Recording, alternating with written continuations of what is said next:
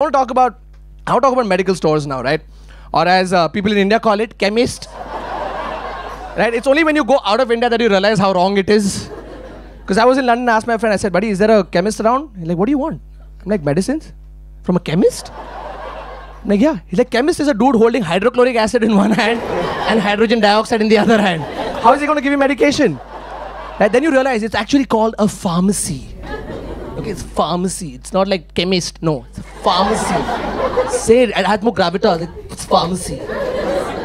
Like growing up, I'd get really excited because you'd see the name of the pharmacy and below that it would be written chemist and druggist. I'm like, wow! Really? That's amazing. I can get crocin and cocaine at the same place. Wow. I love the names that all the pharmacies have nowadays, right? Like there was this pharmacy called Wellness Forever. You guys see that? Wellness Forever Chemist. This sounds like a fucking spa.